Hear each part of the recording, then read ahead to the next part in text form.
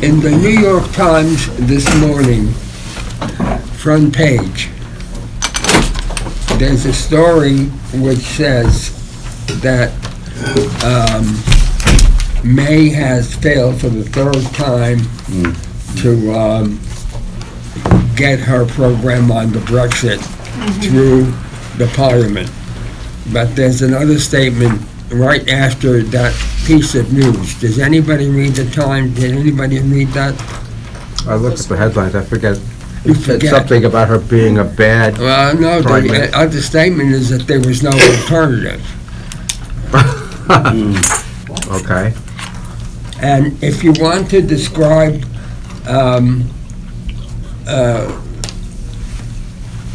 the point, or at least one of the major points of the manifesto, what would you say?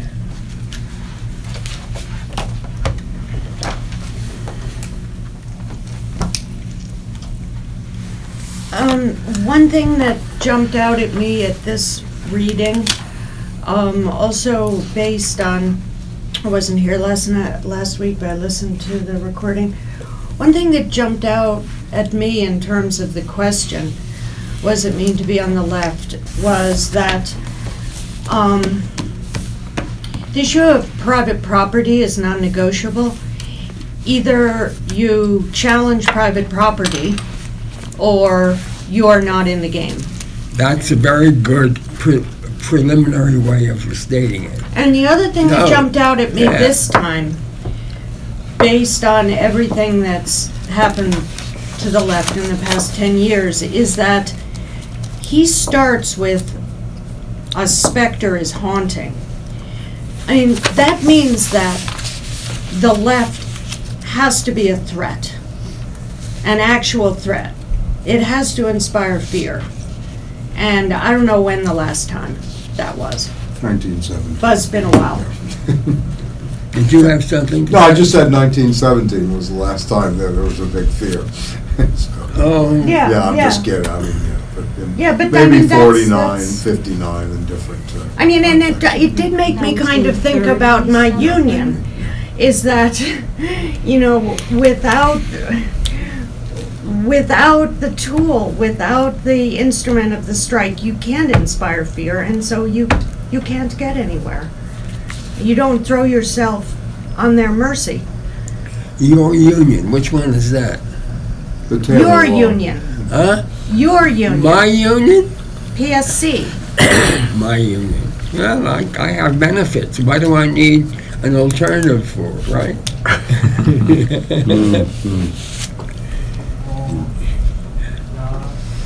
Anybody want to say any more about what the point is, or what one of the major points are?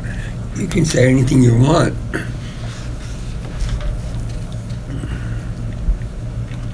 I mean, I don't want to dominate, but at the end he goes through the different extant so-called alternatives, the parties, etc., the different tendencies.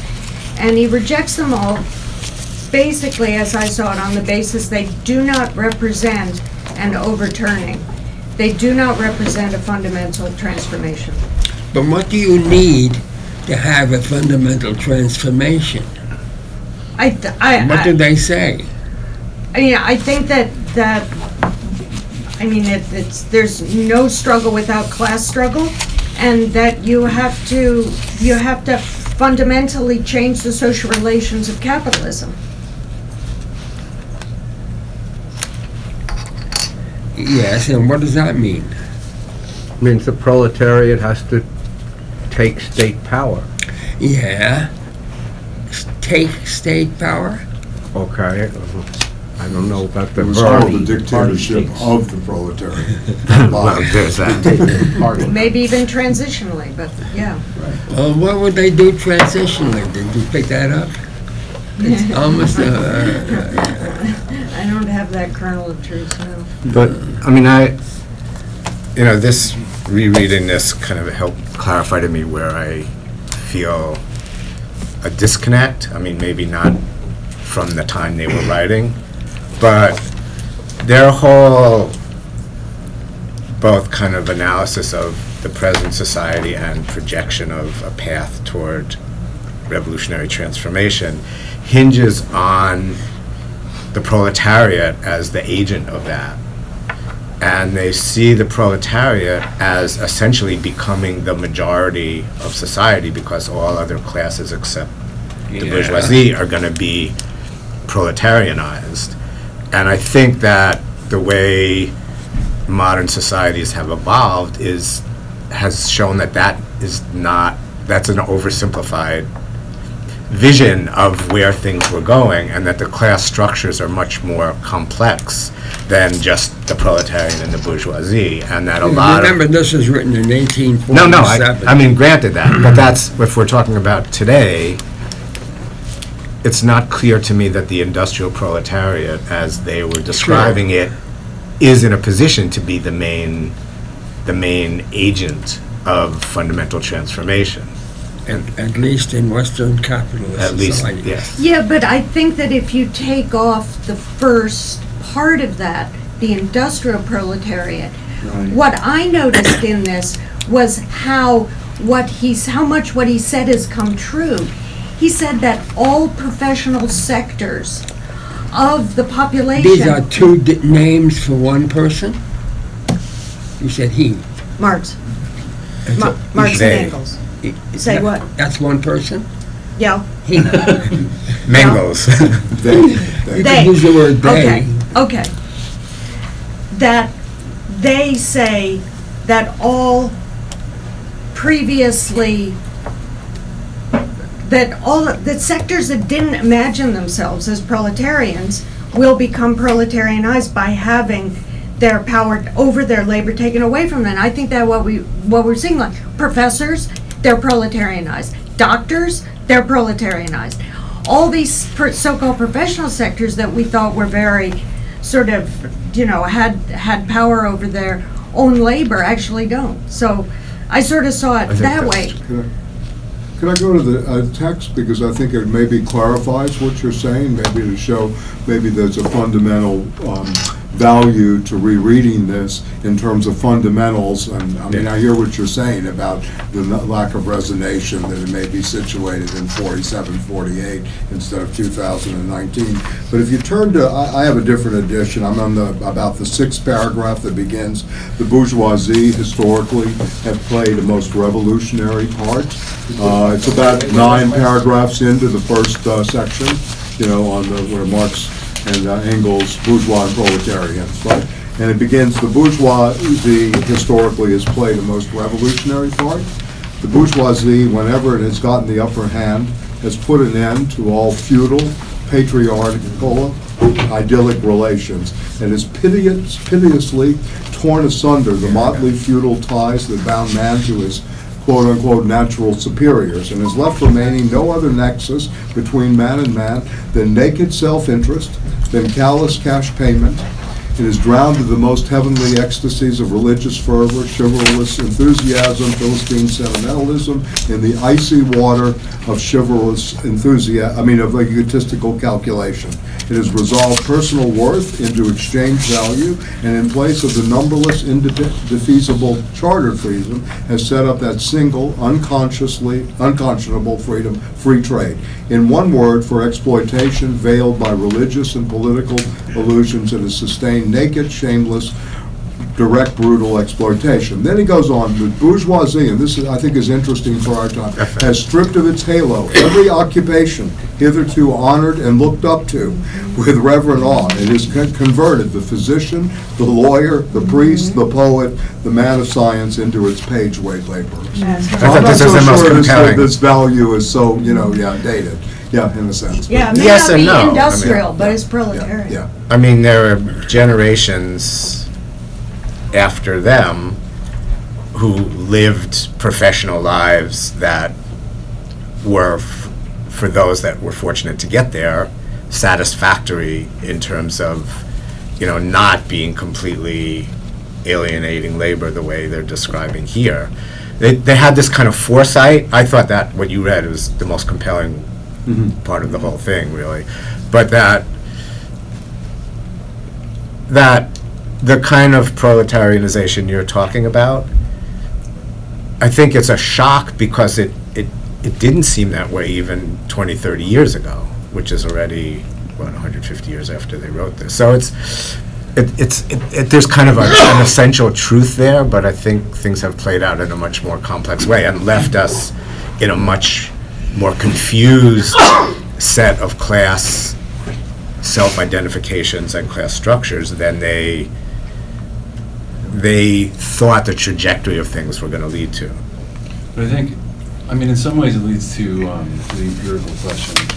Rather than sort of negating the framework that they lay out, it opens up the question of, if capital creates its own gravediggers, if it has to organize labor in such a way in order to make profit, that it empowers that labor force to challenge the rule of capital over that entire structure, then the empirical question is, how is capital organizing labor forces currently, such that it absolutely has to, and that it also empowers those forces? The necessary, you've just stated, David, the necessary but not the sufficient condition. Necessarily, the bourgeoisie cannot exist without constantly revolutionizing the instruments of production and thereby the relations of production, and with them the whole relations of society. And then it says, then they say, I don't know how to say this. This is very close to where you were, Michael. The bourgeoisie has taken through its exploitation of the world market, given a cosmopolitan character to production and consumption in every country, to the great chagrin of reactionists. It has drawn from under the feet of industry the national ground on which it stood. It becomes its own gravedigger because it creates the class in human history which is capable of displacing a ruling class, not just capital. Capital is the present form. Because of its revolutionization of the instruments of production and new relations, which is really key, it will create its own gravedigger, but that's the necessary condition. What they say as sufficient, as I read it down the road, is that even the feudal aristocracy can make a critique of capitalism. I would suggest to you that even the liberal elite can do a searching critique of capitalism. If not a fundamental critique, at least one that will make many people pleased to hear a Noam Chomsky, a Jeremy Scahill, etc., condemn big corporations and so forth. I missed you, Ben. I said Ben didn't show up. I have a Saturday class, so. You were promised. Yeah. Anyway. Good to see everyone. Sorry I'm late. Anyway, why I called attention to start with to the front page of the Times today is that while the Labour Party can emulate Archie Bunker, how can I say no? You say no, and that's where Corbyn is, and the Labour Party has been for a very long period. But what it does not have, and what it's not comparable precisely to the aristocracy, but what the Labour Party, the main opposition, does not have is a conception of the steps that will be required to be able to overturn the system of production of social relations more broadly. It's not a program with numbers. It's a process. They are a party of no, and the various labor and communist and socialist parties have been parties of no, saying we will replace capitalist social relations with socialism or communism, which never gets specified. Specified not in definitional terms, but in processual terms, because they do say in this document that parliamentary activity can be a step along the way. Did you catch that? Yeah. Parliamentary activity In is coalition not even with excluded. other, with, What? in coalition even with In non-communist coalition, right? parties. Even with Jeremy Scahill. That was a good slip, Stanley. Or Jezza. A slip? It wasn't a slip no, at all. I understand. No. Yeah. But what do you see as the process by which this system would be overturned, and what Well, would that's the question. and what does it mean to forge a future? If you forge a future in purely parliamentary terms, and you do not scare the living Jesus out of large sections of the population as well as the rulers, you haven't gone very far. Could I go back to this question of value just for the text again? I'm not going to argue against Okay, you. thank you. Good. Further down on the from where I read before, the bourgeoisie by the rapid improvement of all instruments of production. This is about four paragraphs forward in section 1. By the immense facilitated means of communication, draws all, even the most barbarian nations into civilization. That's But right. to go further down, it compels all nations on pain of extinction to adopt the bourgeois mode of production. It compels them to introduce what it calls civilization into their midst, that is, to become bourgeois themselves. And in a word, it creates a world after its own image. So again, to go back to this thing about whether this is so dated, I mean, if you're only dealing with wage demands and, you know, in terms of struggles, you're not really creating a new world, or as Stanley would just say, forging something different, right?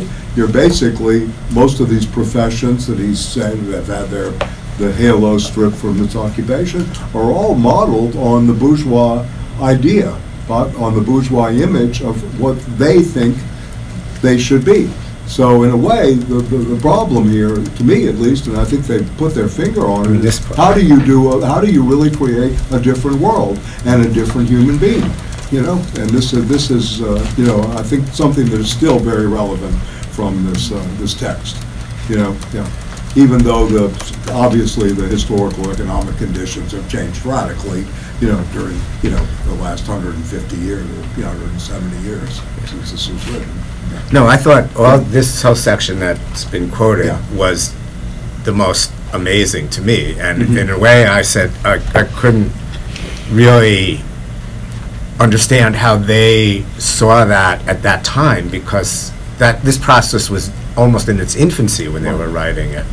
That part was really incredible to me. But Elsewhere, they say the 1848 revolutions in France, in Germany, and the mass movement of strike movement in Britain, particularly, those three developments bring, for the first time in human history, a more developed proletariat into the threshold of history.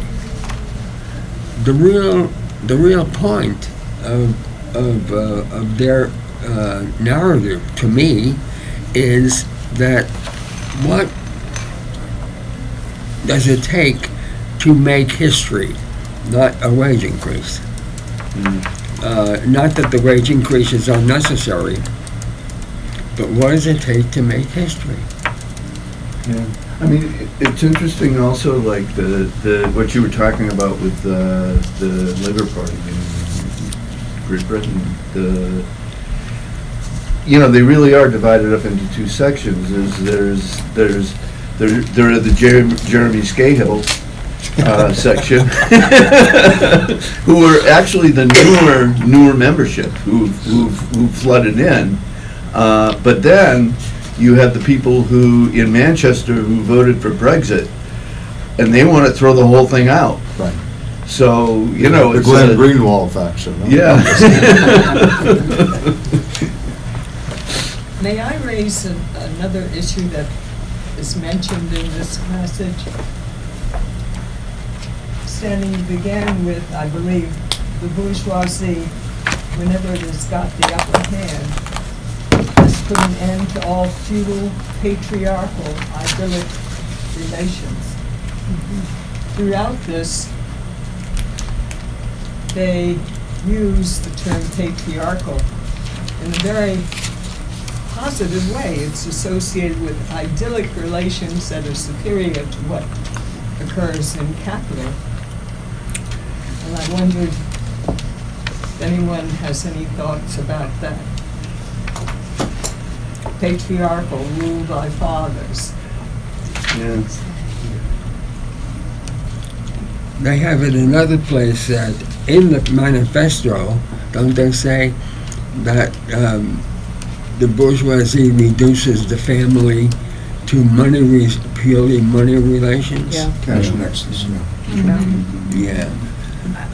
Is it a this different true? patriarchal? I mean, because No. I don't see the bourgeoisie like putting an end to patriarchal. I think what they're So, meaning I by mean, yeah. By no, patriarchal I'm talking there about is- reducing the It's presented idyllic as relations. in a very positive Are all light. idyllic relations gone? no.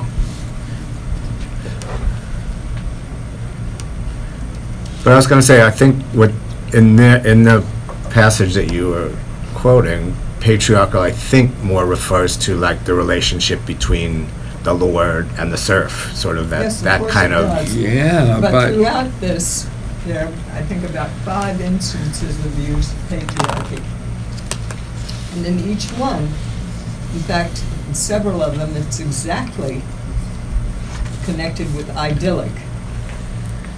And if we're exploring how to create a new society, a better society, the process of reproduction here is hidden. what was, just to build on that, what was the slavery question in the pre-Civil War period? What did it consist in? What did the slave,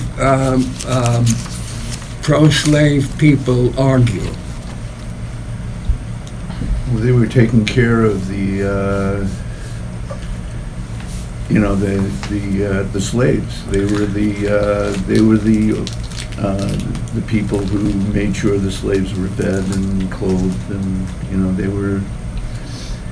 they had the responsibility to take up the white man's burden. Right. That's exactly right. They talked about slavery as if it was a patriarchy. However, a patriarchy that took care of its slaves. Yeah, and that without the slaves, the blacks would be chaotic, could not rule themselves.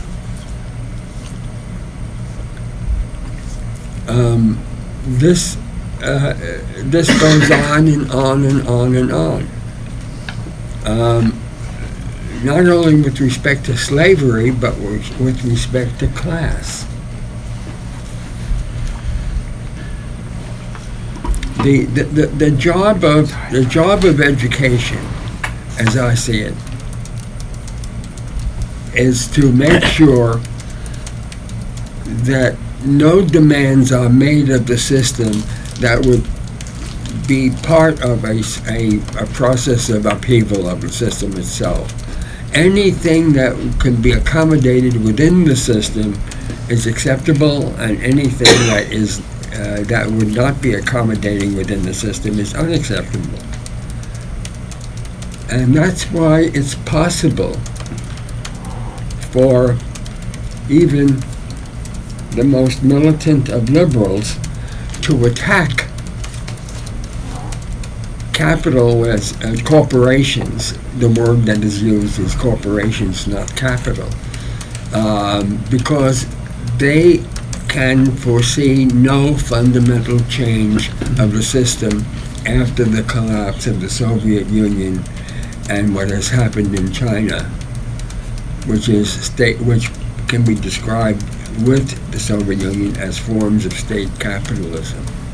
Although there are private ownership in China that didn't exist in the Soviet Union, you have state capitalism, and you can't turn this over to the people, much less the proletariat, under any circumstances, because what it will lead is worse conditions. Anybody who's had any experience with the labor movement will find this to be common. The company union people, whether they think of themselves as company union people or not, will say to the membership, be careful when you choose to strike, you're going to lose a lot of money, inevitably. It's not, there's going to be no restitution of your losses during the strike.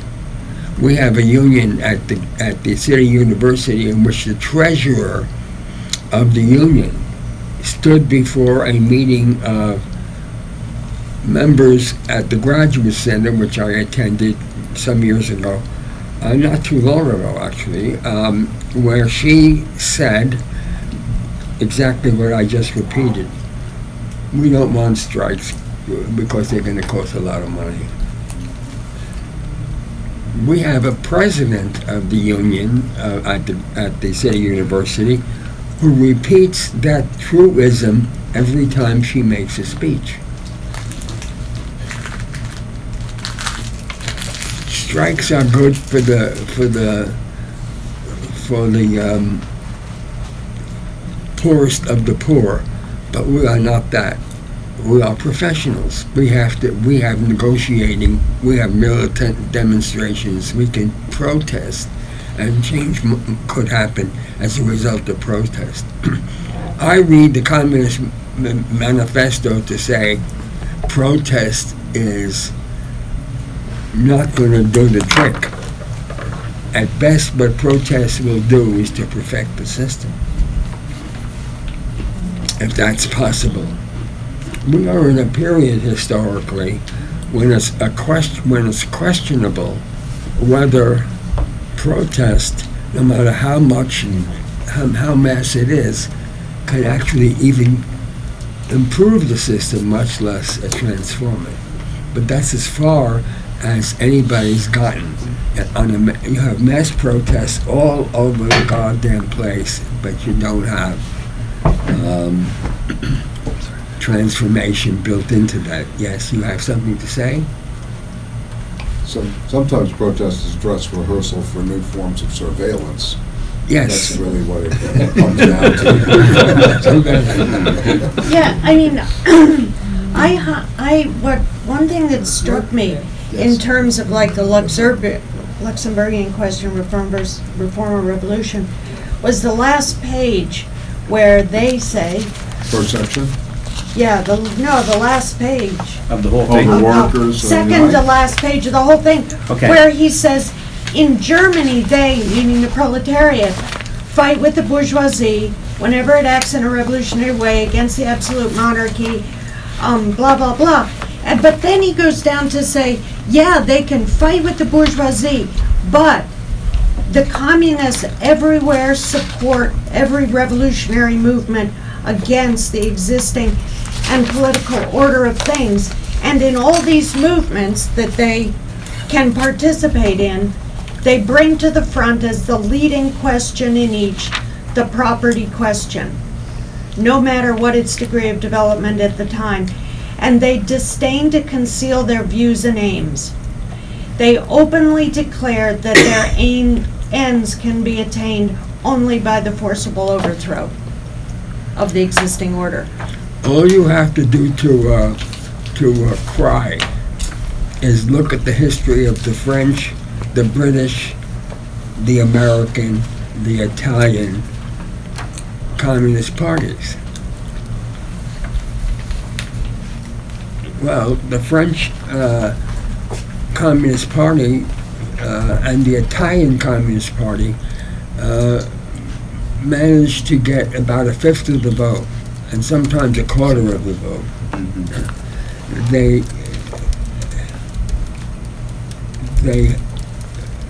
hid their point, revolution. And that was one of the great, I use the word great advisedly, not that I'm putting it down, I'm just saying it was extremely powerful influence of Antonio Gramsci. Gramsci gave the Italian Communist Party permission, because if he was a general secretary and he was a martyr, he died in prison, and he gave them permission to make something that looked like a permanent alliance with the Catholic Church, progressive forces, and other, and the left socialists, etc. It was a very interesting thing that I figured out. I'm not saying that anybody couldn't figure it out, but the more I read of Gramsci, which is 6 volumes of the of his collected papers, I've read 3 volumes of them, and I've read the wonderful selections from the papers by Clinton Hoare, and I'm saying this guy is moving away from the Communist Manifesto, which nobody would acknowledge. I mean, Togliatti, who was the General Secretary of the Italian Communist Party, made a famous alliance with the Vatican. Right, which was the historic compromise of 1976. Compromiso Historico, right. Yeah. And actually, Marx and Engels would not oppose that on principle. But what they would oppose is if that became the mode of existence of the Communist Party. The mode of existence, which is to continually make coalitions and never act on its own. And the fight within the Communist Party of Italy was between the Gramsci faction and the faction that was called the extremist or ultra-revolutionary, led by somebody called Bordiga, B-O-R-D-I-G-O-A. Bordiga made the argument in the Communist Manifesto that you can't be a revolutionary party without calling for revolution, at least as your ongoing insistence in going into Parliament and discussing that openly. And the Togliatti faction, which was dominant in the party, disdained that position. Needless to say, I say needless to say because that's what the manifesto suggests. We discuss. Needless to say, the history of the post-Second World War Italian Communist Party, which was celebrated all over the world, focused on Gramsci and coalitions. There were some wonderful things that Gramsci said, no doubt. And if we were talking about Gramsci, we could discuss them. But Gramsci has been regarded within Italy as a reform communist, because he actually placed the issue of coalition and incrementalism above revolution. And he's sitting in jail writing this scripture, and I use that word deliberately as well. Liberation theology came out of a marriage between the Catholic Church and the Italian Communist Party. Who do you have in mind? of Well, liberation. Pope John the theology. 23rd, you know. What? Pope John the 23rd in Vatican II. Yeah. Pope John the 23rd, Vatican II, borrowed a lot of his ideas from a guy named Segundo, who was a cardinal. And Segundo's work is in English, but Bordiga's work, they were soliciting money to try to get it into a translation. And I contributed $100. I never heard anything about it. I would support it because I think Bordiga does represent another trend in the communist history, at least since the 1930s. It's just interesting why Negre and company don't even, engage Gramsci. No, that's the reason. They break completely. Yes, so Negre and the autonomy group completely broke because of this matter. Well, what's wrong They with saw it. coalition? What? I mean, the labor union's always been in, John Lewis in Chicago, they were, coalition with Catholic Church and labor unions. Saul Alinsky's first organizing was... With the communists.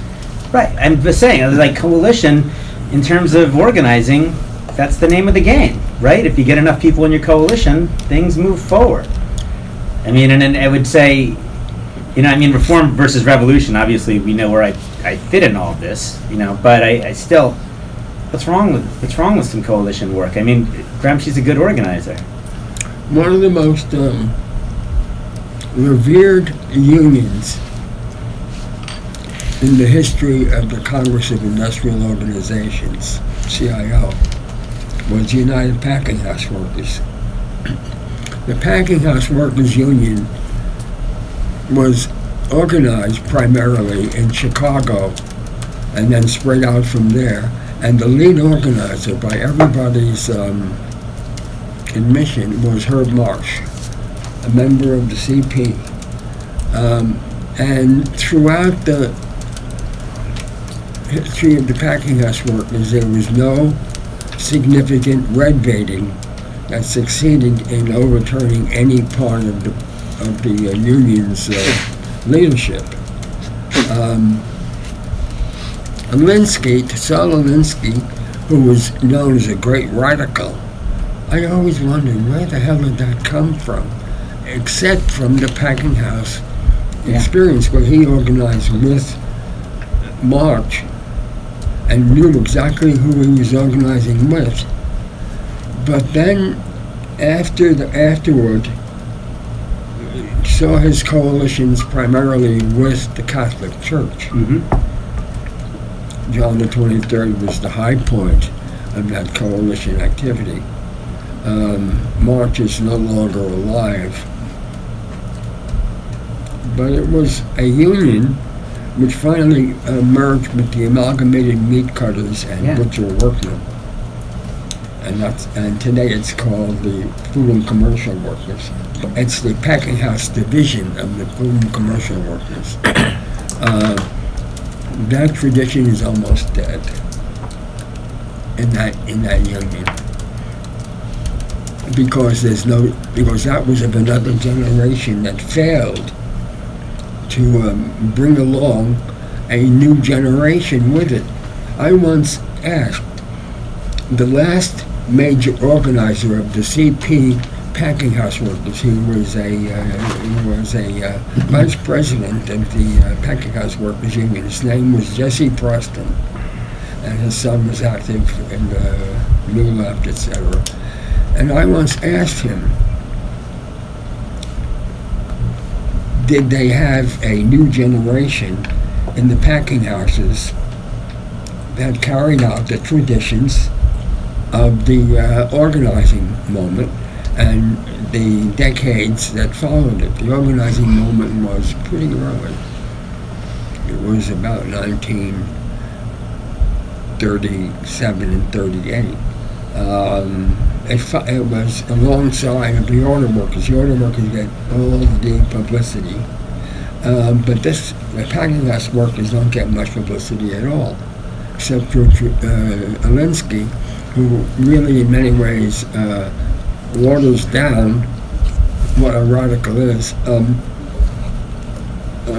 But the packing house workers from 1930s through the 1950s, early 60s, was a union in conflict with the mainstream of the labor movement, and particularly the leader of the progressive wing of the labor movement, Walter Reuther. They were always in conflict until about 1955. They joined this. They joined. They were in the CIO and refused 53. I'm sorry, and refused to leave it, along with the United Electrical Workers, the Mine Mill and Smelter Workers, United Public Workers, and the Foreign Lumber Workers Unions.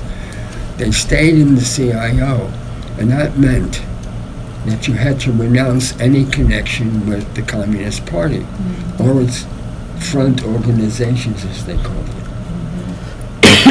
And that was a turning point. Jesse seemed to think that they gave up very little by joining the CIO. They gave up, among other things, the revolutionary moment. And that was considered sectarian at the time.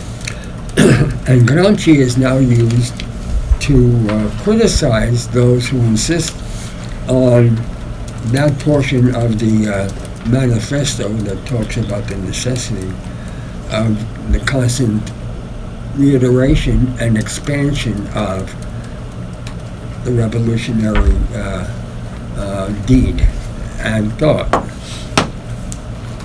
To bring it back to Ben's question about what's wrong with coalition, maybe the text can elucidate a little bit of that too, right? I mean, in the last section, the position of the communists in relation to various opposition parties, so it begins with section 2, and then the they begin. Hold on, section 4. Yeah. Section 4? Section 4, yeah.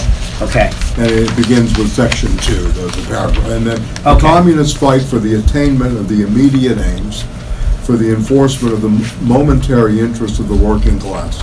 But in the movement of the present, they also represent and take care of the future of that movement. In France, the communists ally themselves with the social democrats against the conservative and radical bourgeoisie, reserving, however, the right to take up a critical position in regard to phrases and allusions traditionally handed down from the Great Revolution. In Switzerland, they support the radicals, without losing sight of the fact that this party consists of antagonistic elements, partly of Democrat socialists in the French sense, partly of radical bourgeois. In Poland, they support the party that insists on an agrarian revolution as the prime condition for national emancipation, that party which fomented the insurrection of Krakow in 1846. In Germany, they fight with the bourgeoisie whenever it acts in a revolutionary way against the absolute monarchy, the feudal squirearchy, right, in the petty bourgeoisie.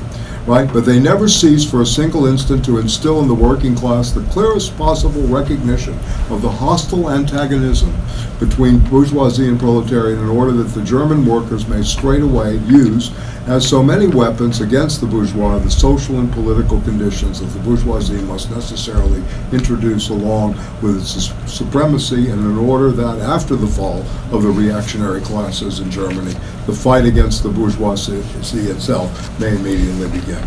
Right? So I think, I mean, here you can maybe substitute a lot of the movements today, you know, in a sense. You know, you could say here, you know, what coalition, right? Why a coalition, right? Instead of just what's wrong with the coalition, you know, but what the specific terms would be of particular coalitions. I think they've already anticipated your question in some ways in a very specific way. But there's no present day parallel to the communists in the days they were writing about. Now, there's the coalitions are coalitions of non-revolutionary parties or groups. That's true. Yeah. But there was, even during the anti-war movement of the anti-Vietnam War movement, there was an antagonism within the movement that is expressed in what just Michael just read. There was a discrete section of the anti-war movement that called itself the peace movement. What? And then there were others. The peace. Peace. Not peace me. P-E-A-C-E. There were others who said, we're not part of the peace movement, we're part of the anti-war movement, and we're also anti-capitalist. And anti-capitalism is part of the anti-war movement. And anti-imperialist also. Well, and anti-imperialist. Yes. Well, you could, they have a way of talking about imperialism in 1848, which I think is quite interesting. They say that, I mean, you know, you can look at it this way. If the condition for the survival of capitalism is its constant expansion, then capitalism itself is hostile, is imperialistic. But you see, what happens with Lenin is that we have, but Lenin borrows it from Bukharin, and Bukharin borrows it from the Germans, finance capital. The old imperialism is an imperialism of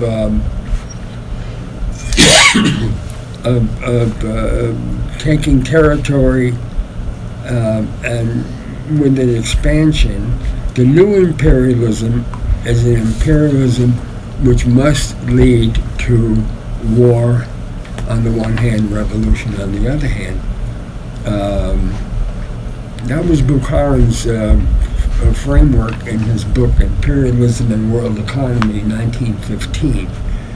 Imperialism, the highest stage of capitalism, which was not Bukharin's notion, it was Lenin's notion, came out in 1916, and it was intended, at least publicly, to be a popularization of Bukharin's Imperialism and World Economy, which is in English. Both of them are in English. Nobody reads Bukharin to speak of.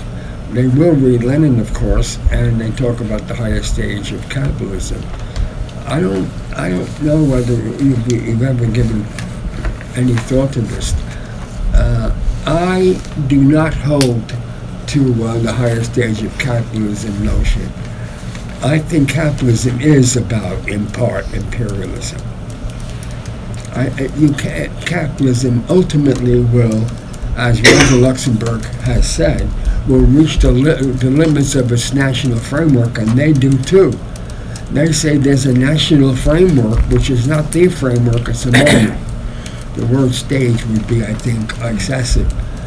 But it's a moment in the development of capitalism, and finally they all have to go beyond the national framework, and you'll have, therefore, the motion of capitalism into, the movement of capitalism into Latin America, the movement of capitalism into Africa, the movement of capitalism into Asia.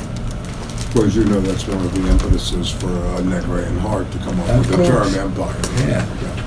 Turn of the century. But to say that there is capitalism and then there's imperialism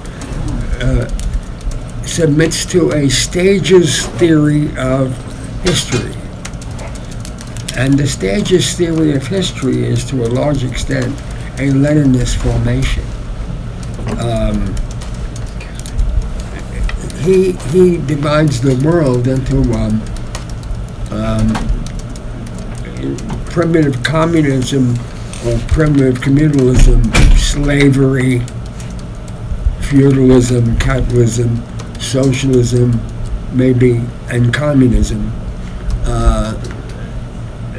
And that is not intrinsic to Marx and Engels' thought. It's an important distinction. And we can debate the distinction if you want. I'd be happy to. But today, And even when I use the word today, I don't mean 2019. I mean today, meaning the post-Bolshevik moment, that is to say, from 1918 onward. Lenin is Marxism. It's now called Marxism-Leninism. And very few of us have any access to any other Marxism.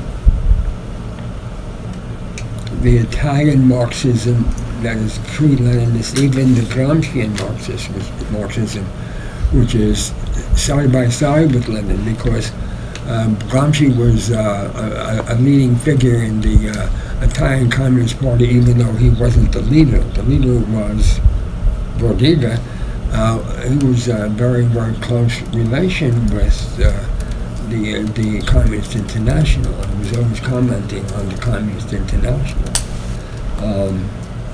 So I think he actually can be shown that he is not talking for himself. He's also following more or less the Leninist line, the line of Lenin about stages, about the nature of coalitions. Lenin actually may or may not have been responsible for it. In 1920, he wrote a pamphlet, which was 21. I'm not sure. I forgot whether it was 20 or 21.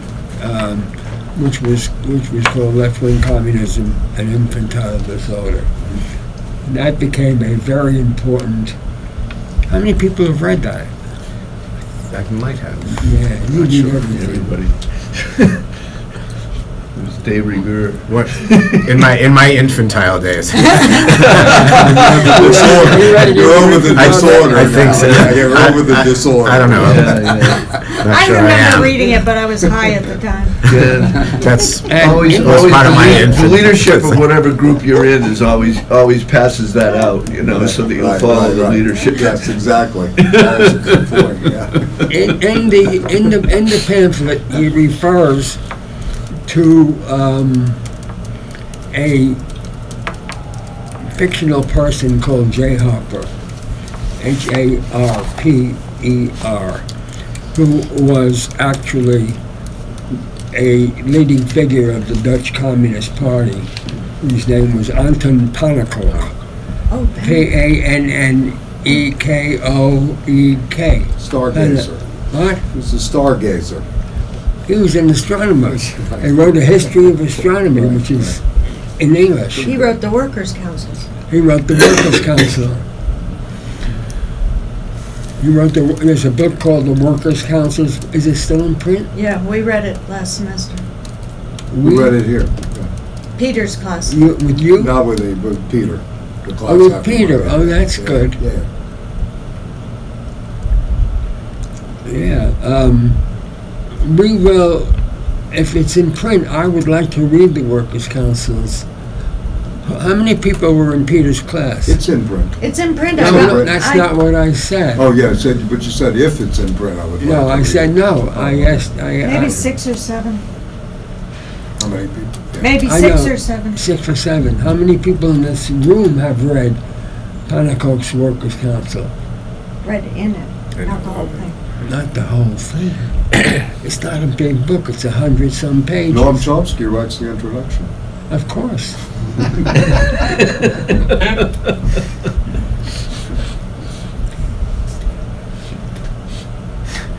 But The trouble with Noam Chomsky is not his background. Right. It's not his linguistics. His linguistics are, as I said last time, are extraordinary, and I don't subscribe to them.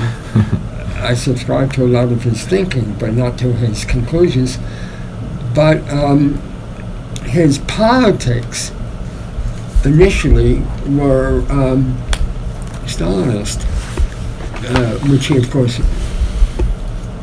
repudiated and became a independent leftist during his days at MIT, but there was no public expression in the United States of the socialism that he became attracted to, which was Pannekoek's socialism, which the workers' councils is in fact what Marx and Engels are calling for. You may disagree with what they say, but that's what he says should be done. Here we have a man in Britain who spent 35 or 36 years of his life sitting in Parliament as a left-wing Labourite, needless to say, who would call himself a Marxist, who is now the leader of the Labour Party, who did not see the feasibility or the advisability of providing an alternative to May's version of Brexit.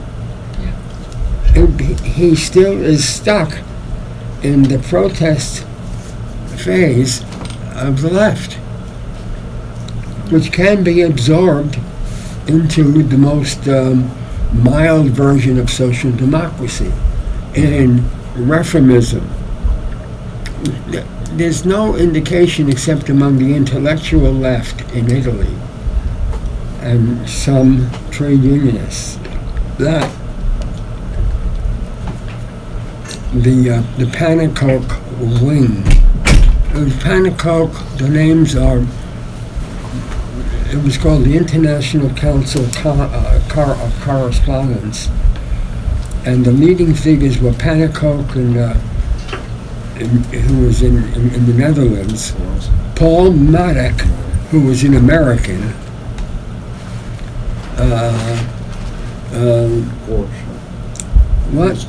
Karl Korsch, who was German, Right. and Holst, who was Netherlands, and Henrietta, what's her name, in Netherlands as well. They had a very small group that they published in the 30s, a systematic refutation of the position of the Communist Party and its coalition tactics. It's worth reading because it leads to a reading of Workers' Councils by Pannekoek. And that's the position that Chomsky holds, but he never talked about it, except in that introduction, unless you know of some place where you've read Chomsky on Workers' Councils. No? No. No, I don't read it. I don't find it. I mean, I've read it either. on anarchism. His book on anarchism. He has a really, book on anarchism. It's really, really good. Which I Because really- Pannekoek wants to reorganize society on the basis of communes, of workers' councils. And he will have a detailed exposition of that position. So, but not right now. But can I just... The infantile disorder that Lenin was talking about? Yeah. I mean, wasn't that really written in the context of the Bolsheviks trying to centralize power and diminish the workers' councils that existed in the post-revolutionary They period? crushed the workers' They crushed the councils workers' by councils. maintaining the name. Yes, but they had another position, which is a position which was reiterated in the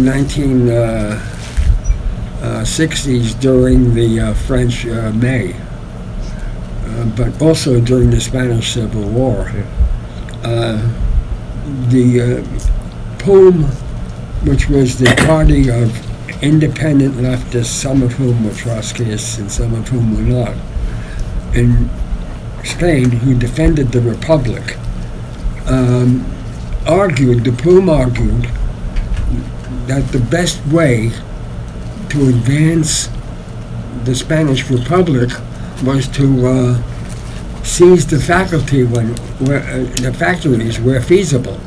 The communists not only opposed the POUM, but went after them and made war against them. Well, the POUM and the anarchists. What? Spain had this huge anarchist movement. That's right, too. yeah. Well, they weren't the anarchists. The anarchists had their own operation, the CNT. Anyway, but the POUM were friendly to the anarchists. Yeah. The communists were hostile to the anarchists. The Trotskyists were friendly.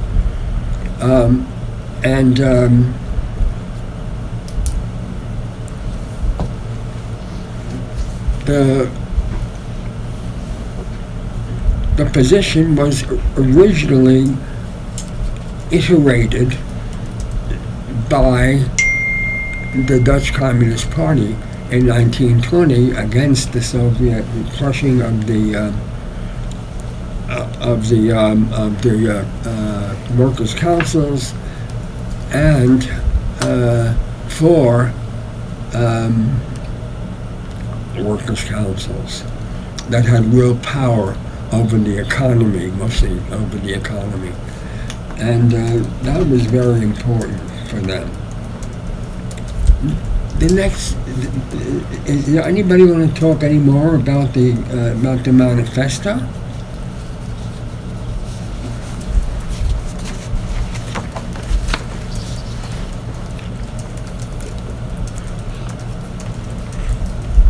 What about today? Well,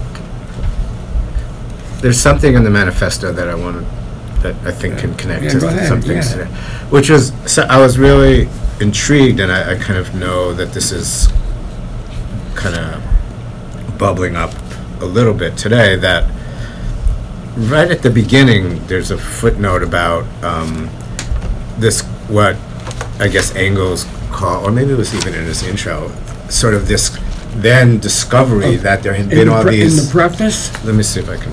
It might have been in the preface, yeah. Let me see if I can find it. Well,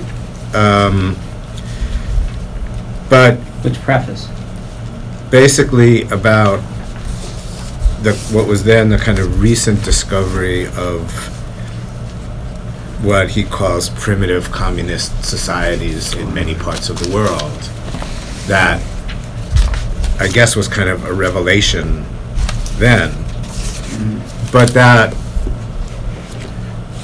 those, I think that certainly at the time that the manifesto was written through to today, there are many parts of the world, a decreasing number, but still, where there are sort of remnants of, or echoes of, or traces of this kind of communal life that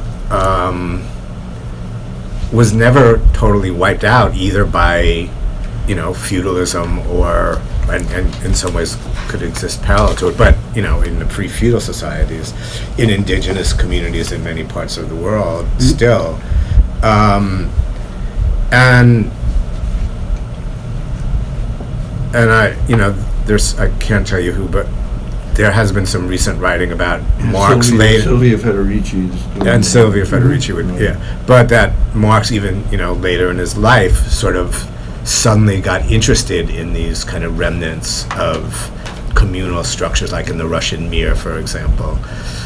And that, I think, to me, a lot of the most... do you know in what form he actually got interested? Not specifically. He had a whole bunch of notes. He had notebooks on forms of communal ownership. He got from ethnographic Ethnographic. notebooks, and he collected a lot of them, Okay. and it's in print. Yeah. So, to me, some of the most interesting things, not so much in the U.S., but maybe some in Europe, but are these, for example, the Zapatistas in Mexico, and some of the movements, not necessarily the ones that came to power in places like Bolivia and Ecuador, where there are large indigenous populations, that you have these traditions that have never died of communal ownership, of communal democratic structures that have been linked to left-wing movements in places, but that are not necessarily, I think the Zapatistas refused to be in coalition with anybody, which is not true in Bolivia or Ecuador. But sort of under, there's this whole, again, much less so in the US than in Latin America, but this kind of, the mantra is change the world without taking power, like really building these, sort of communities of resistance outside of the existing frameworks, but trying to navigate how to survive within them. And I think it was just an interesting echo I found in the manifesto to that, those developments today. The Mexican Revolution tried to institutionalize the communal landholding, and did to some extent. and still to this day, there are large communal landholding.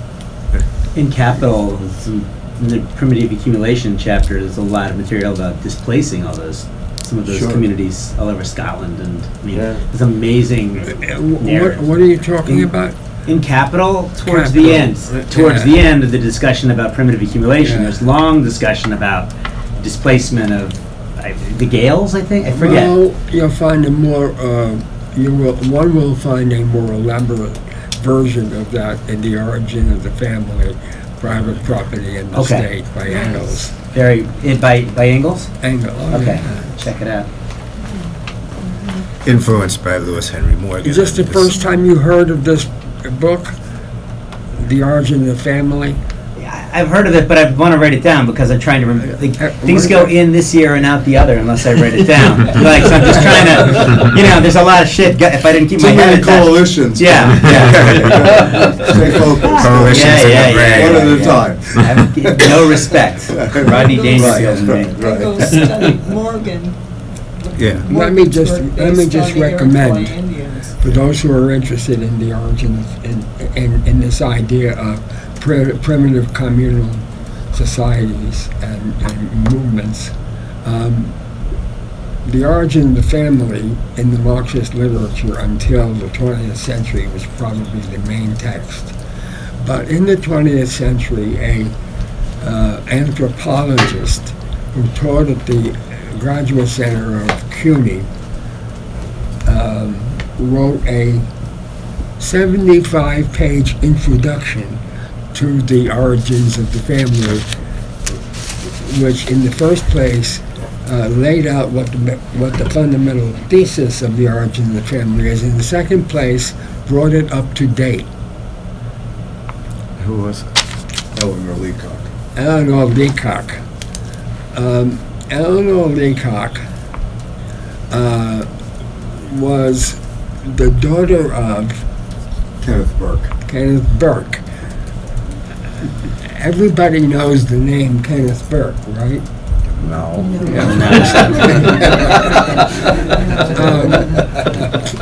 Kenneth Burke was a literary critic. It's a horror on the left, really. Major figure on the left. It was a major figure on the left, close to the Communist Party, and wrote a bunch of books. I just want to recommend 3. His book on literature. It's got literature in the title. You can't miss it. It's still in print, I think. And then 2 books on rhetoric: the rhetoric of religion and the rhetoric of. Now I'm going crazy. Grammar of motives. What? The grammar of motives. The grammar of motives. Yeah. The grammar of motives, And which the philosophy of. it's somewhere in my library, but it's all over the place right now. Yeah. But the rhetoric of religion and the grammar of motives and the book on literature are really fundamental books of his position. And he was by profession a literary critic who wrote what? What's the book on literature? What was the book on literature? Philosophy of Literary Form. Okay. Philosophy And that's by Lukács or No, the no, that's the daughter. It's Yeah. Eleanor Leacock was the daughter of Kenneth Burke, who was a major figure, Yeah. who actually, I mean, this is interesting for, left purposes, had a great debate with Sidney Hook on the dialectic that's reproduced in the early partisan reviews. Okay. Very, very significant debate in early, American left circles, and, yeah. And here's where you have another fundamental break.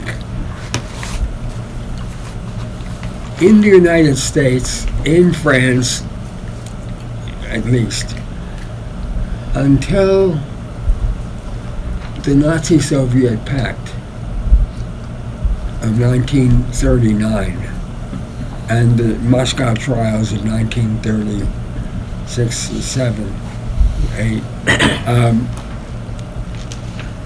there was a left with different persuasions which talked to each other. To be a Trotskyist or to be an anarchist or to be a follower of what we call council communists, which is Pannekoek and Gorder, Herman Gorder, and Paul Maddock, was no sin. It was wrong from some point of view, but it was a honestly held position. After the Moscow trials and the Nazi-Soviet Pact and the murder of Trotsky of 1940, from the point of view of the Communist Party, the Trotskyists were agents of fascism. Trotsky was to be basically attacked at every turn because they did have a movement, and in some places they called themselves a party which tried to compete with the CP. And the socialists were, until even much later, a decade later at least until the break with the Democratic Party in 1947 and 8. It begins in 46, but 7 and 8. The communists were in dialogue with the Trotskyists, and the Partisan Review, which went through a Trotskyist phase on its road to social democracy and went to its social democratic phase on its road to liberalism. The Trotskyist view was that the party which supported the Nazi-Soviet Pact had betrayed the working class, and the party, the CP, of course, had betrayed their relationship with Trotsky and with the Trotskyists. And so what you had from the 1940s to the present time, to some extent, and had been temporarily broken in the 60s, temporarily. What you had was a constant monologue declaring the supremacy of the Communist Party and the sellout of all the rest of them. Now, what's interesting about the Hook-Burke debate, and there was a debate also with Earl Browder, the head of the Communist Party. What was interesting is that they saw themselves sufficiently connected to talk to each other, to have dialogue. Today, there's hardly any dialogue going on anywhere. But certainly, between the Trotskyists and the Communists, there has never been a genuine dialogue since the 1940s, late 30s, early 40s. and this raises another question. Since both of those movements, Trotsky's and the CP, are in almost fatal disarray in this country as well as in France as well as in Britain. What is the path ahead? Not what is the end, but what is the path ahead for the development of a revolutionary movement, or even an ultra-radical movement, whatever that might be? Coalitions. Well, people talk about coalitions, and they You sounded like George Bush now, really, the next day. Yeah, I'm just well, I playing. mean, the thing that is so significant about, the Russian Revolution is that it was a break, it was a rupture. Yes. And it's hard to see how forming coalitions, with Social Democrats are going to create a rupture. Yeah. Let me suggest to you, since you said that you might be interested in a pamphlet. I don't know whether it's in print. If not, it will be in any good library. And there are very few of them left, but you have to find one. Somebody called Paul Cardan, C-A-R-D-A-N, wrote a pamphlet on the May '68 events. There's another version of that in France, and there's another version. There are more than one version, but Cardan, whose real name is Castoriadis, wrote the best treatment, in my opinion. The breach. The breach, huh? The breach. Yeah, The breach. the break, the real breach. The breach, which is the break. Yeah, the break. And Lefebvre, the explosion, too. Yeah, and Lefebvre's the explosion. L'implosion de Nanterre in French. The explosion, the implosion in Nanterre, which was the beginning of the French May. Beginning of the French May in basically January 1968, which spread throughout the student movement and then spread to the workers' movement. And the Communist Party's role in the breaking of the explosion, the breach, was ultimately the basis of its own decline. It became a party in coalition with the Socialist Party in the French elections, and got completely decimated by the French socialists. Not in direct attack, but by basically taking over some of its programs and putting them in and taking power.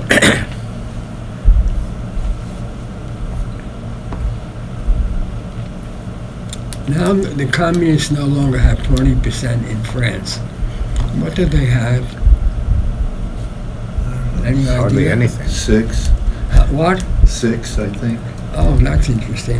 Try 1.5%. But there is, which I don't really have a sense of its grounding in its origins. Mélenchon. What part? What is that? France. Yeah, well, that's a left wing social. The coalition. Yeah, I mean, I don't have a sense of what that comes out of. I just know that that's the left party that has That's electoral right. attraction. Out of the CP. It came out of this.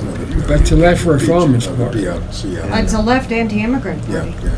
Yeah. Mélenchon. Oh, boy. Yeah. Insoumise? What was the name of the party? Yeah. Unbowed. Unbowed, France. Yeah. The Democratic Party of the left is still in Italy. It's still part of the governing coalition. So The Democratic Party of the left is still an electoral yeah, party of some consequence. right.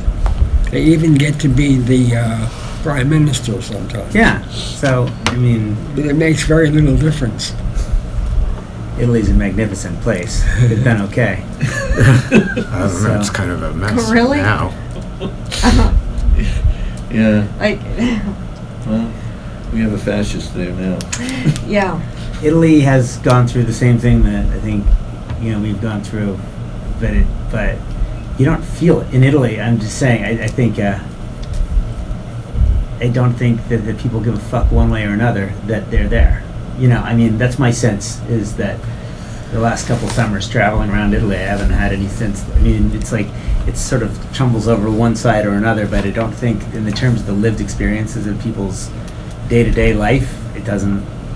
The state doesn't play the same Yeah, they kind of don't really. They just cultural role don't. Yeah, in they don't Italy. really. The state is what we were talking against each other. I don't think, my sense, and I could be, or just drinking wine, running around Sardinia or in Sicily, is that people don't care one way or the other about who's really in charge. That's true in most countries for most people. I mean, The colloquial expression is fiddle as fuck. yeah, thank you. Yeah, I just don't, not to dismiss having a fascist in charge there, but I just don't. They're going to throw that coalition out soon, and somebody else will be there, and the Leaning Tower will continue to just about fall over and not fall over. So, but it is remarkable that the Italian Communist Party voluntarily dissolved and calls itself the Democratic Party now. Refoundation first, huh? Yeah. Refoundation. Yeah. In the beginning. The refoundation, yes. And that's why the Leaning Tower is leaning. Right, the leaning. Yeah. Ben's metaphor there. Which was its, Is it leaning left or right? That's it's leaning. We're with her Galileo. Yeah. And you can still see hiking around Italy. You can still see the old communists. Like there'll be like the communist meeting hall, and there'll be some vines crawling up, the side of a wall. There'll be like a meeting hall. I mean, they're still around, but it doesn't look like anybody's been in the meeting hall for decades. Yeah, we have union halls too. Yeah.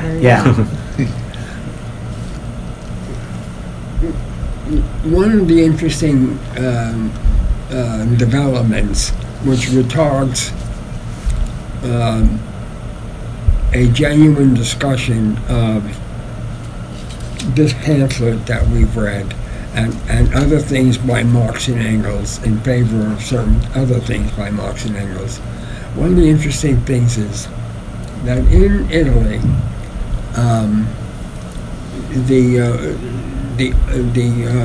the workers' movement whose name was closely connected to Antonio Negri and even more in Italy to Tronti. The workers' movement had such ideological influence, anti-Gramsci influence, that in the 1960s that was a debate within the Communist Party itself as well as outside of the Communist Party, which was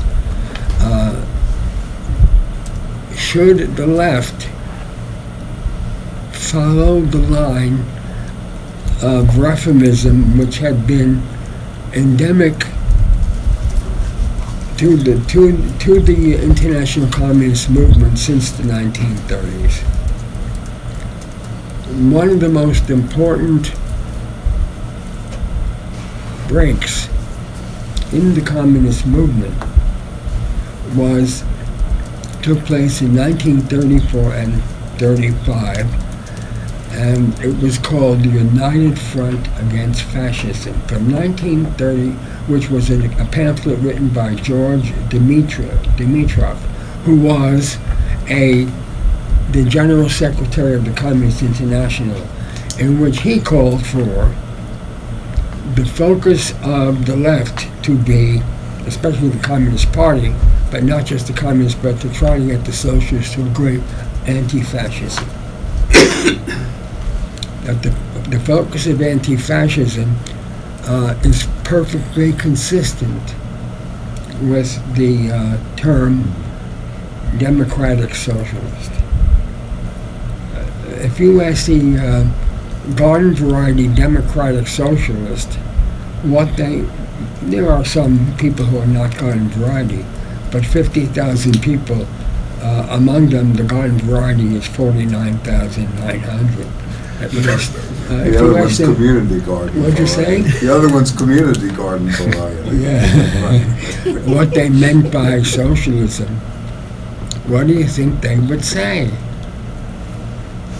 Medicare for all. Well, that's what's his name, the guy who runs for president said. Yeah, what's his name? He's so memorable. The former member of the Socialist Workers' Party, by the way. Yeah. Yeah. He says Medicare for all, another health care, free higher education. He has a whole program of reforms, and he says it publicly. And he calls that, he doesn't call it socialist anymore. But that's what he means. That's what he's meant for a long time by socialism. And then you would get the other version, which is a version that you could find throughout the history of the communist and socialist movement parties. What's the other version? The big version.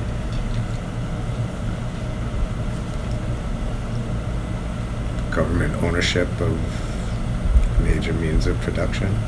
Ding! Public ownership. Social ownership, public ownership of the means of production, and they make no distinction. Of course, Marx and Engels do make a distinction.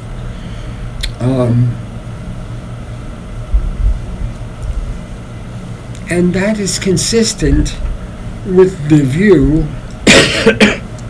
that had been characteristic of Marxism to a large extent between the wars in virtually every country.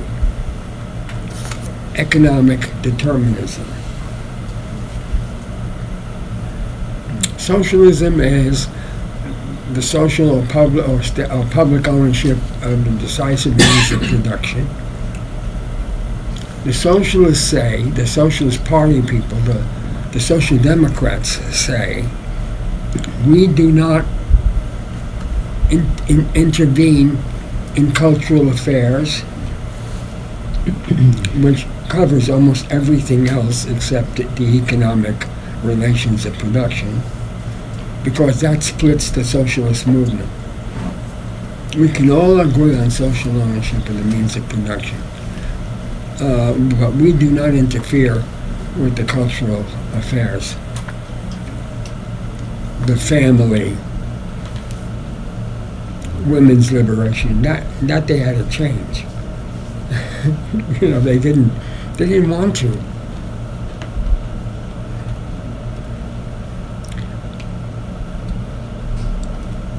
Well, you sent Kolantai What'd to you say? Finland, huh? You sent Alexandra Kolantai to Finland. Kolantai. Kolantai What? to Finland, right? Made her an ambassador, got her out of the country. Stalin.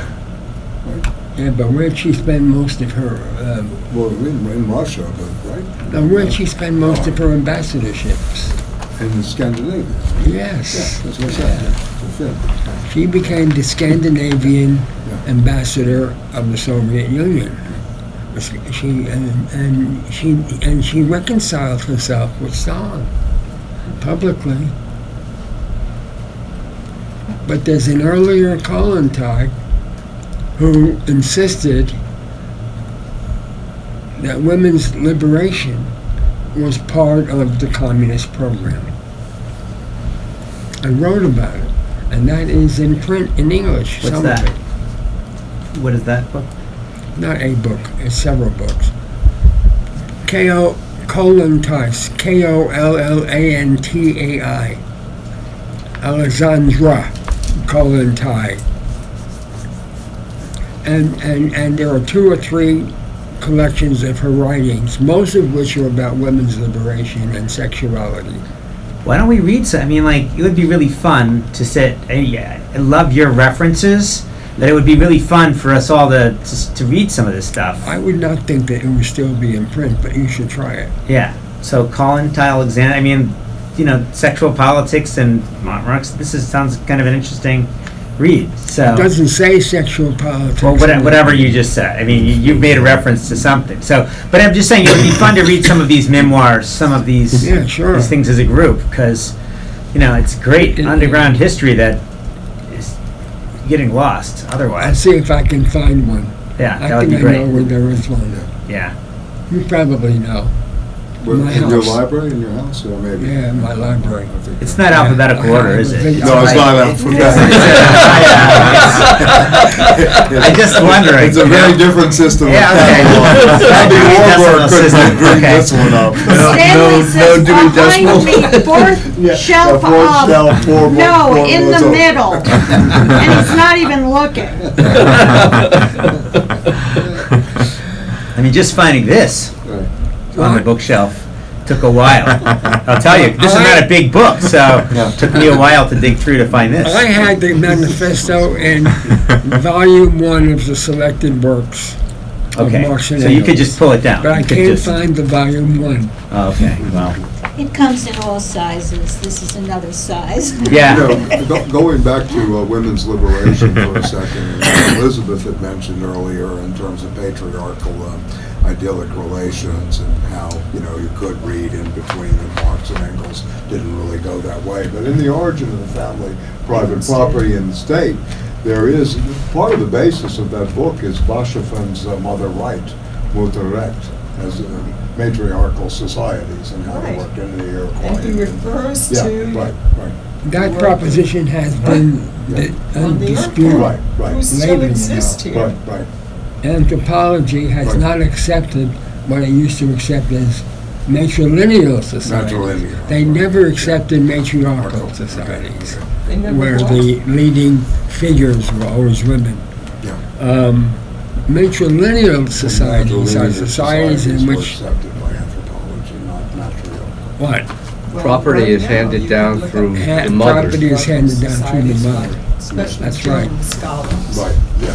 No, the Germans, yeah, yeah. Actually, Marx and Engels have a concept which I'll just throw out, which you might find interesting.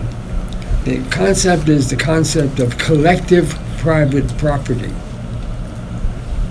Collective private property is where we run our affairs collectively, own the property collectively, but set limits on who is who is part of our community, and those who are not part of our community are not welcome to share in our property. So that's interesting. I just want to mention something else. What time is it getting to be? Quarter.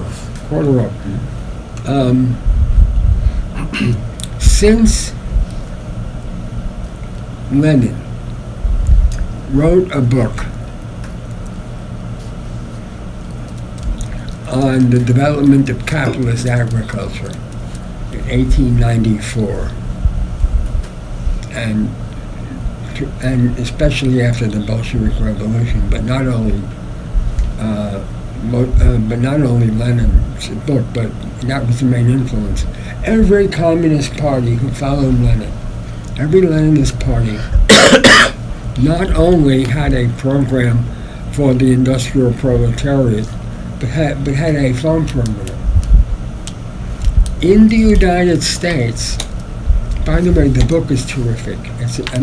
It shows that he could have been a wonderful scholar. He was a very good scholar. And that book is his best scholarship, of course. Because after that, he was too busy doing revolutionary politics. He wrote a lot, but it was mostly polemical. He wrote a book, I have to say, before I go on, he wrote a book called Materialism and Imperial Criticism, in which he criticizes all of the idealists that he knows best, but particularly Mach and Avenarius, Ernst Mach and Avenarius. It is crude Marxism. And what is crude Marxism? From the philosophical point of view. The correspondence theory of truth. Does that mean anything to you?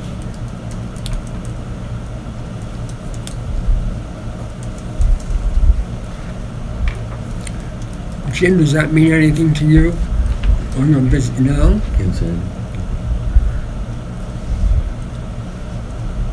Is it the same as vulgar Marxism? Yes. So it's just economistic Marxism. It's like Yes, that's what it productivism. is. Well, how would you say it? Say it. That you focus only on the field of production. Economic That's not what the determinism. correspondence theory of truth is. Correspondence theory of truth is science is about discoveries of which our ideas correspond, correct ideas. Material production is, of course, the key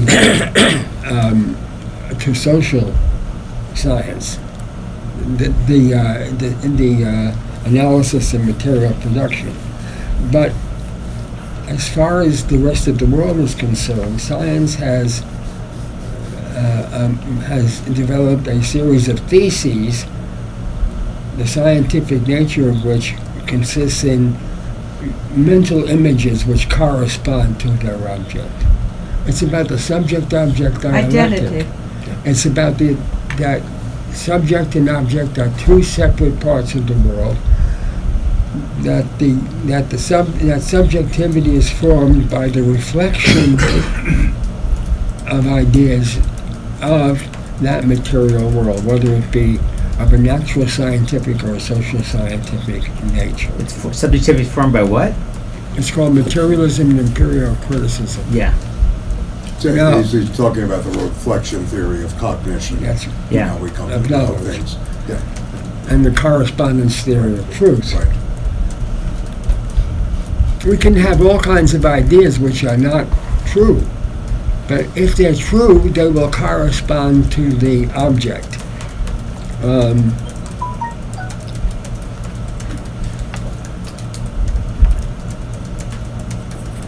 The best philosophical essay on this is Heidegger on the essence of truth. He lays bare this stuff, at least within the history of philosophy. Yeah. Yeah, I mean, it's a very good essay on what, truth is, the search Now, for truth, and the various I theories had of truth. I had the good On the fortune. essence of truth. I had the good fortune to stumble on an essay by somebody called Albert Einstein, in which he says that his theory of relativity was an attempt to elaborate, especially in mathematical terms, Ernst Mach's theory of knowledge. And so we have two books in English. My German is not good. Of Ernst Mach, The Science of Mechanics and the Analysis of Sensations. And I went through both of the books and found Ernst Mach was a 19th century philosopher connected to the idealist movement, the Kantian. And he did have a verbal version of what Einstein talks about as the theory of relativity.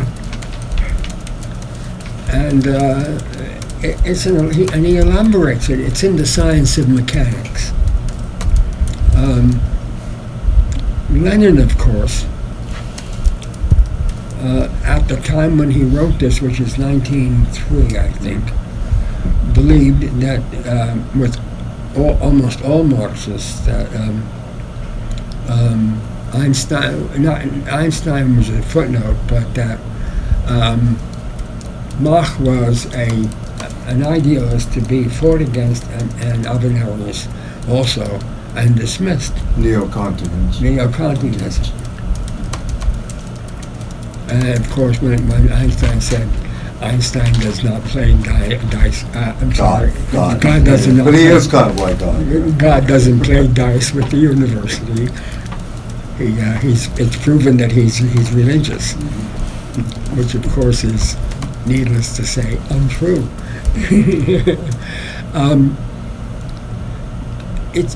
It took Marxism. Now, Einstein wrote the essay in 1905 on the special theory of relativity. It took Marxism under Soviet leadership exciting.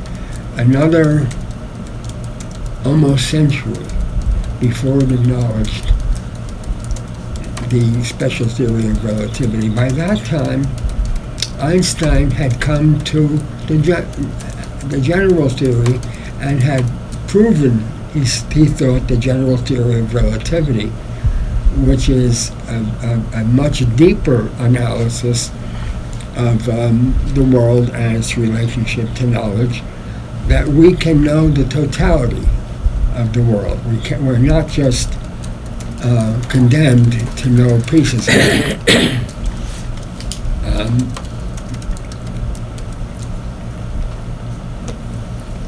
To my knowledge, I've read a lot of Soviet scientific literature.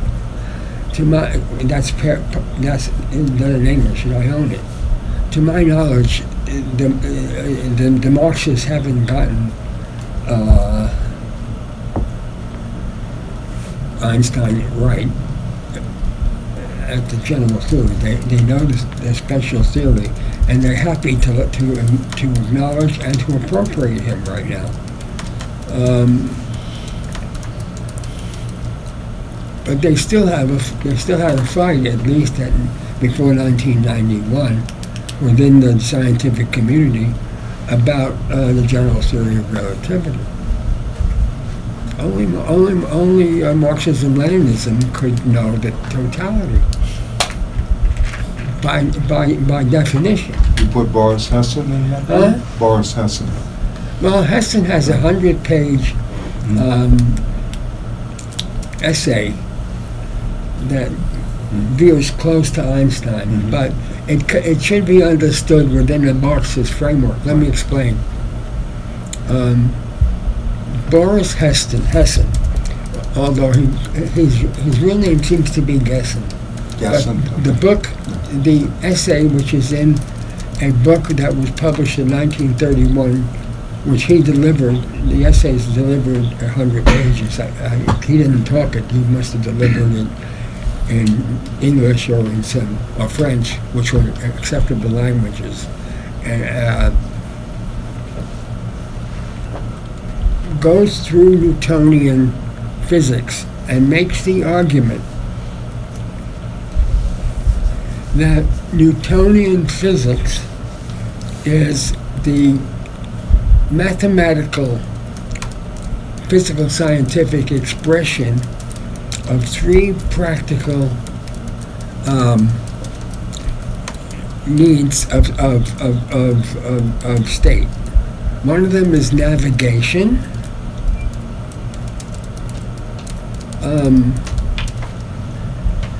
The second is artillery, namely all forms of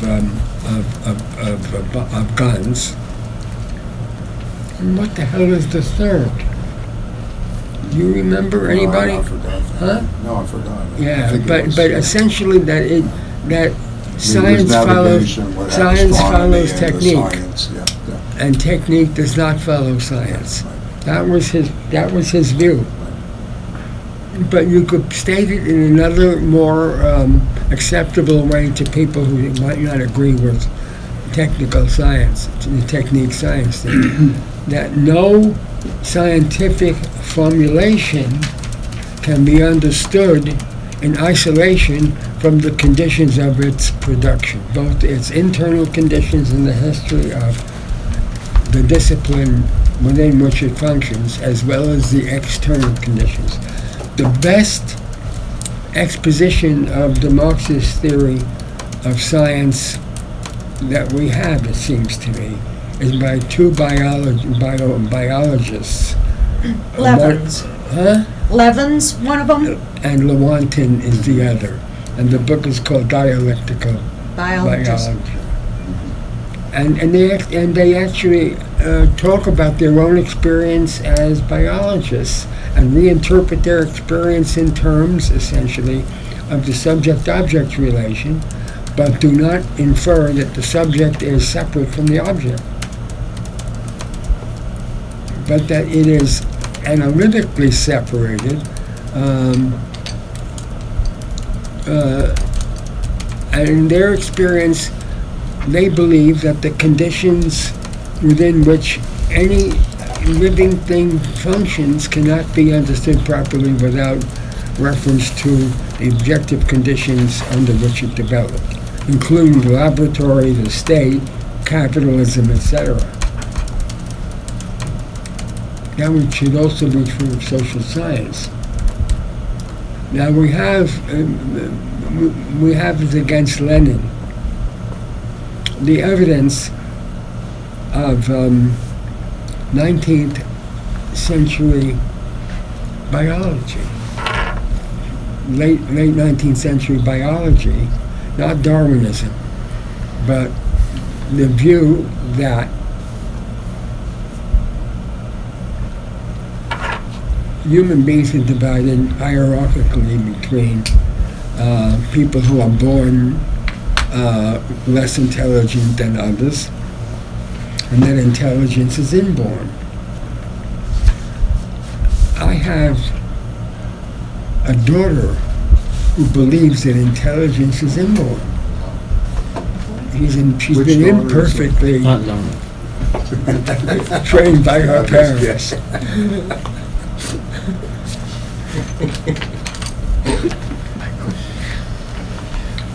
I say when people point to me, I say, wait a minute, not so fast. In the first place, my mother was a violinist and a painter, not professionally, but she painted all the time and she played the violin all the time in the house. And my father was a poet, and I had been a journalist before the New York World folded, and he became a technician for the Port Authority. I said, but they had books in the house, and I read Virginia Woolf's To the White House at the age of 12. I read the leading novelists of my teenage. I was a teenager, and in 1950, who were the leading novelists? Faulkner? Yeah, but nobody read them. Hemingway? You can't read Faulkner, they would say. And they would say the only Faulkner you could read are some of his more popular things. And things like Absalom, you could not read them. Best. Sound and the Fury, you could not read it. But yeah, Faulkner would always be part of it. Who else? You read Hemingway? Camus? What? Hemingway? Camus? For sure. Yeah. He Old Man and the Sea is written pretty Wonderful. close to the time when I'm a teenager. My favorite of his. And who else? Jean-Paul Can't be that Sartre? there were two novelists and everybody else was Fitzgerald, of course. Fitzgerald. It was Semmelweis' body. Every literate kid Gertrude Stein? who Gertrude Stein. did not read Gertrude Stein. Steinbeck would have been. F. Scott Fitzgerald. And what were some of his works? That's Scott Fitzgerald? The Tender as the Night. What? Tender as the Night. Tender as the Night, huh? Yeah. Great Yeah, guy. that was a good Gatsby. diver. Gatsby's his Wow. most famous Gatsby. novel. Yeah, right? Isn't that good? Last Tender Night is Tycoon, really good. which is Last about- Tycoon, it was not very in, famous. Goldberg, Monroe Star, right? Yeah. Who In else? Hollywood. Look Homeward Angel? This, Look That's Homeward Thomas Angel. Thomas Wolfe. Yeah. Thomas Wolfe. I love that. Nobody reads Thomas Wolfe today, do they? Can't go home again. Yeah. The journalist. Theodore Dreiser. Sister Carrie. House of Mirth? What? Sister Carrie. Sister, Yeah. Sister, American Tragedy. Tragedy. A girlfriend of mine, when we were teenagers, we read American Tragedy out loud to each other. What would you read out loud? Huh? What would you read out loud? The Beat Poets? What would you guys read No, out we loud? read Theodore Dreiser. That's a tough book to read out loud. That's We a tough did book read to it read. out. Whoa, you read that out loud? No. Wow. Death of America I read out. Okay, yeah, and, sure. and how about Sinclair Lewis. the Nobel Prize winners? Even if they didn't get it at the time. Carson McClure. I mean McClure. She didn't win the Nobel Prize. You're probably reading Who? that. McClure's. Carson McClure's. Heart is a lonely. Yeah, my my old hometown. Yeah. What's your hometown? Atlanta, Georgia. Columbus is a suburb. So yeah. All right. Carson McClure. You brought up the Port Authority Yeah. and Port of New York Authority. It's technical. Yeah. if you could get into that a little bit, it's who do they represent? But getting back to communism They didn't and private represent property. anything. They were, all right. The Port Authority of New York was established. Sorry. I'm just kidding. I believe it was established shortly after the war to coordinate various activities of construction, of ports, highways, seaports, highways, airports. The coordination, however, devolved into the Port Authority actually letting contracts to build. One of those contracts was let to Idlewild, another one to a place called Holland Tunnel, another one to the Lincoln Tunnel. My father worked on the Lincoln Tunnel and he worked on Idlewild. He was a materials inspector because he was literate. And why wouldn't he be, and he took a test. And he had served during the Second World War as a materials inspector in the United States Army Engineers. As a civilian, because he had a child employee, but he was employed by the Port Authority, a U.S. Army affiliated, but the Port Authority had employed initially. Anyway, the Port Authority is today appointed by the governors of Connecticut, New York, and New Jersey, primarily by the governors of New York and New Jersey, who take an active role. Can you imagine this synthetic coordinating function being in the hands of that blithe spirit, Andrew Cuomo? Blithe spirit. Or that other one before, Chris Christie. And Chris Christie.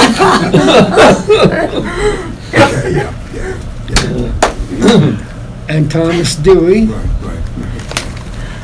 Although Thomas Dewey, they made the appointments of the executive director and the leading executive officers. So wouldn't that be an example of government ownership of the means of production? Government control. Yeah. It's a regulation. But I'll give you an example of what the cost could be. So my father is working at the Holland Tunnel in 1946 or 7. And one of the main contractors of the Port Authority was Starrick Brothers in Aiken.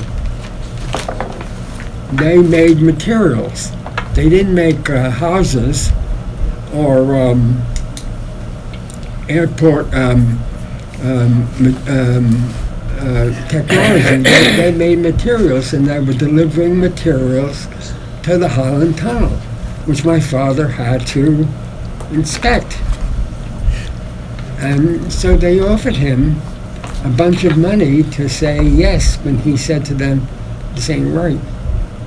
You got to do it over again." And he said, "Sorry, I don't play that game." And he got to be known by the contractors, who were big, as somebody you couldn't bribe. But he knew guys who were bribable, and he had to decide whether to report it or not, and he reported it, even though he knew the guys might be hurt, like fired, and that was a problem. What happens if you report a bribe? He might be hurt. What? He might be hurt too. No, but he was pretty clean. But couldn't people make things uncomfortable for him? What? Couldn't they make him By the people he was. No, but he wasn't the only clean guy. Yeah. No, he Well, was these days, there are actually, no clean guys. he was actually Nobody. not going to be threatened. Look, if Starrett Brothers, they dropped Eakin, I don't know what happened to Eakin. Starrett Brothers supplies most of the building materials that are produced in New York City. It does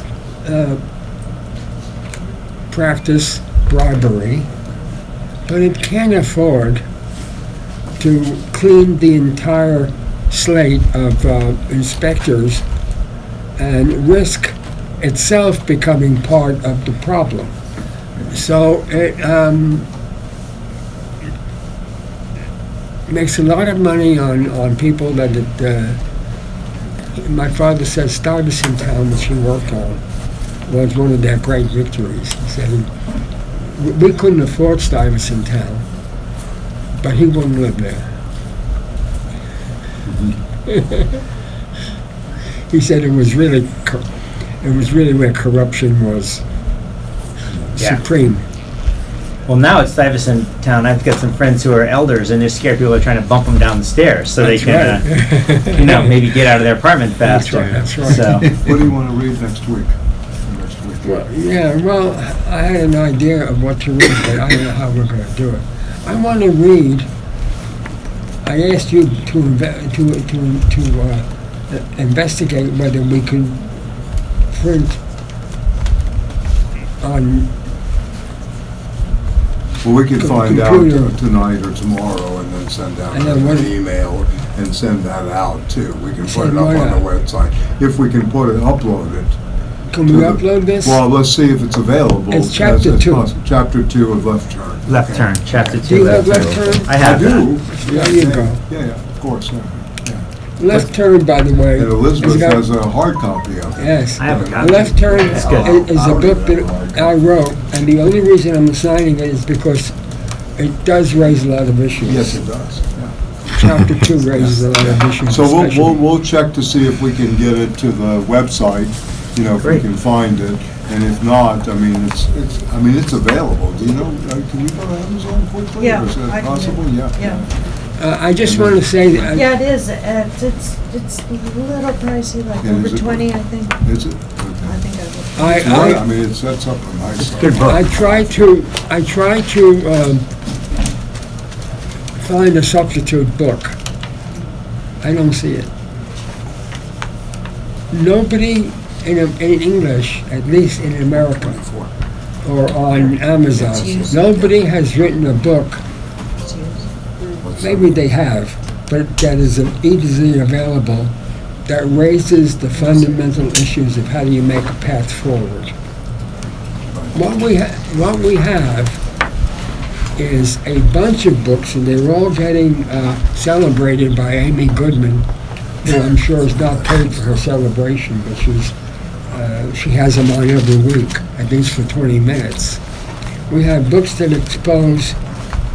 You're big time, Stanley. $50 if you get it from Prime by Amazon. How much is Yeah, it? 50. I got a It's soft $39. cover. You There's can soft get used covers. copies from $5.97 to $50. That's what I was about to say. Yeah. You Yeah, can but get not- used copies. They have 32 used copies Yeah. on file. 51 used from $5.97. There's no. Okay. I thought I We'll got have to this stretch from it. the Institute. We should read literature sometime, Stanley. What'd you say? No. Sometime, I'm just gonna, women No, sometime no. and some No, we literature. don't sell the I've never books. read a novel with you. I think it'd be fun. That would be a fun. Would be fun. Start with your Yeah, daughter. you may- No, no. yeah. What'd you Some say? of her work. Have them read some of your daughter. No? Okay. All right, okay. We could read Absalom in here and slug it out. That'd be pretty good. It's a great book. Yes. Thank you, Stanley. Really appreciate it. You see, the problem is, as we were growing up, Well, we'll send out an email. you're either a Faulknerite We'll find it. or a Hemingwayite. Most of my friends were Hemingwayites. They never read Faulkner. Good. I read Faulkner. Thank you, For Mike. that reason, Thank you, Mike. Let wrote me give you badly when I $5. first started. How much is it per session? 15. Oh, okay, so I'll just do 10 next week. Okay. So, Thank you. Yeah, thank you. do we have everybody's email? Yes, Do we have your email? Everybody's. Yes, we do. We do. We have Ben, we have your. Yes.